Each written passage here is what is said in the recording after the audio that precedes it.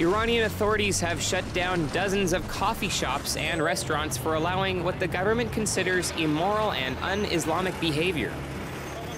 Police officers and members of the so-called morality police raided 87 cafes and restaurants in a single district, arresting women for disobeying the Islamic dress code and shutting down coffee shops that allow women to smoke hookah pipes.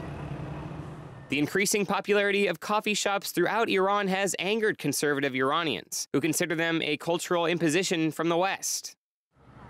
The latest crackdown comes after Iran barred women from watching the Euro 2012 football championships in public spaces and banned Barbie dolls, as well as dolls of characters from American cartoon show The Simpsons.